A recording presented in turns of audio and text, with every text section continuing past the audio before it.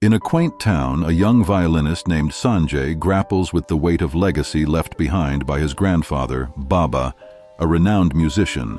Surrounded by the echoes of his grandfather's past performances, Sanjay feels dwarfed by the towering expectations that loom over him. Each note he plays seems to fall short, transforming his passion into a source of torment. On the brink of despair after a disappointing concert, he succumbs to frustration, hurling his cherished violin, a gift from Baba, across the room.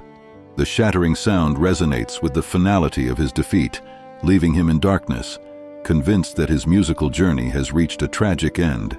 Baba, witnessing his grandson's turmoil, responds with wisdom instead of disappointment. He takes Sanjay to seek out Master Vishram, an esteemed craftsman renowned for breathing life back into broken instruments. The journey to the edge of the forest symbolizes a leap of faith into the unknown. As Sanjay meets Master Vishram, he is confronted with a unique challenge. The craftsman offers to repair his violin only if Sanjay is willing to participate in the restoration process himself. This pivotal moment marks the beginning of a transformative adventure. Hand in hand with the craftsman, Sanjay embarks on a path of understanding, slowly mending not just the wood and strings of his instrument, but also the fragments of his self-belief. Days turn into weeks as Sanjay learns the delicate art of instrument repair.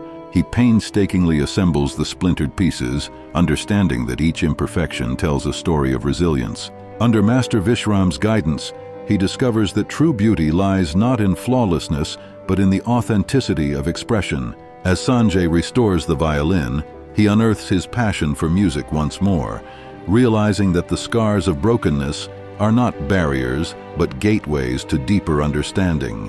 When he finally plays the mended violin, the sound that resonates fills the air with a richness he never anticipated.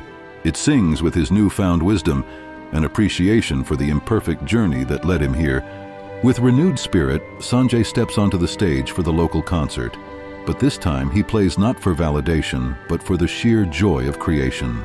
The audience, captivated by the soulful melody, finds solace in the music that flows freely from his heart.